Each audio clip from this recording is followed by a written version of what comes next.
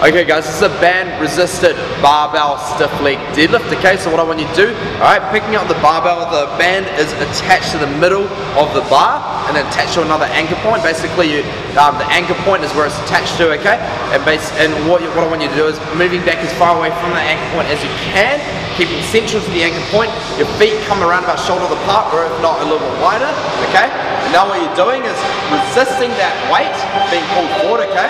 So resisting that, keeping that chest up high, bending over into a hamstring deadlift or stiff leg deadlift. Hips stay nice and high as they can.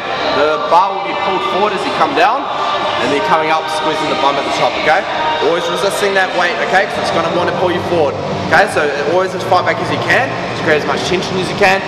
Coming down, alright, keeping your hips up nice and high, back straight, and then coming up like that, squeezing the bum, okay? So always keeping that back straight. As soon as you feel your back give way, that's when I want you to stop, okay?